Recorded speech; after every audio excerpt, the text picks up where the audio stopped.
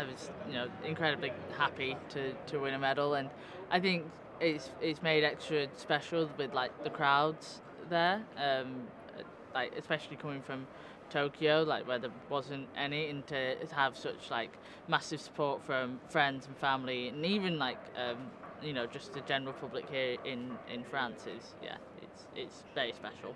So the arena yesterday where we were lifting at was something new. It was a 360 audience. So it's normally just like we're normally just on this and they're in front, you know what I mean? But we had supporters and people all around and we were like centre. So yeah, that was new.